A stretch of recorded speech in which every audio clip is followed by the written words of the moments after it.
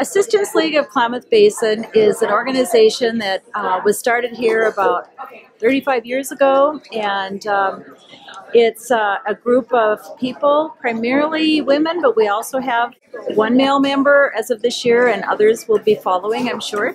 It's a social but mainly philanthropic organization that that oversees and works on projects in the community, working with primarily families in need, families in crisis. Operation School Bell is one of our major projects that provides clothing and shoes and hygiene kits for children in our school system here in Klamath Falls and Klamath County, grades K through 12. And the kids are referred into our program who are recipients of these items by teachers, guidance counselors, principals, school nurses, concerned professionals within the school system. And we do fundraising throughout the year to have the monies to offer these certificates to the children. And what we do is we offer the kids a gift certificate for $115, generously provided by our donors throughout the year. And with the cooperation of Fred Meyer, this evening is an example of the 4 nights that are held every September where families and kids come and actually do their shopping, pick out school clothes and shoes for the upcoming school year.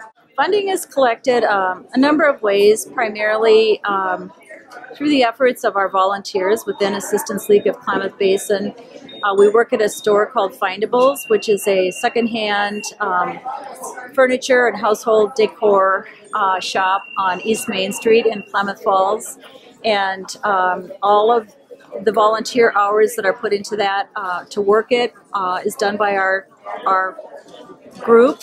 And then all the money that's raised goes 100% into the program. Unless people consign their furniture, then they take a certain percentage back home, but the rest of it goes to the program.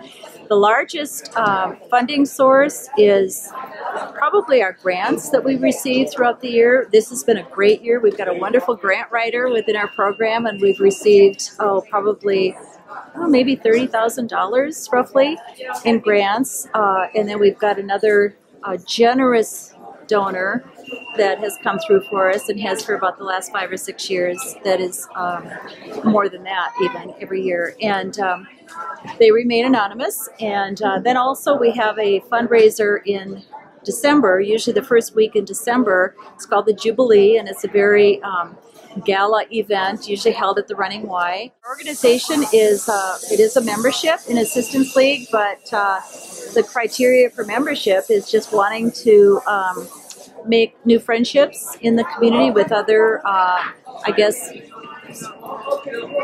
volunteers with the same passion to help kids and want to do something positive for the community and for the families here. So I would just invite anybody who would like to be a member to call Findables or visit Findables and or get on our website, and we'd welcome them to join us.